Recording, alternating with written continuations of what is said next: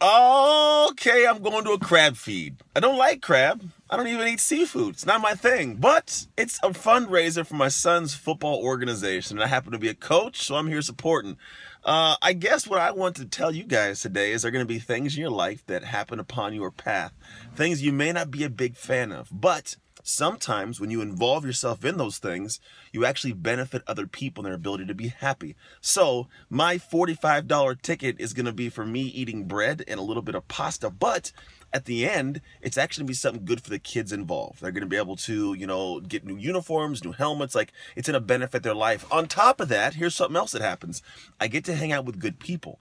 So sometimes you may look at someone and say, you know what, I don't want to do that. I don't want to involve myself, but doing it may help somebody else involved with it in some way that you may be able to give back financially or your time.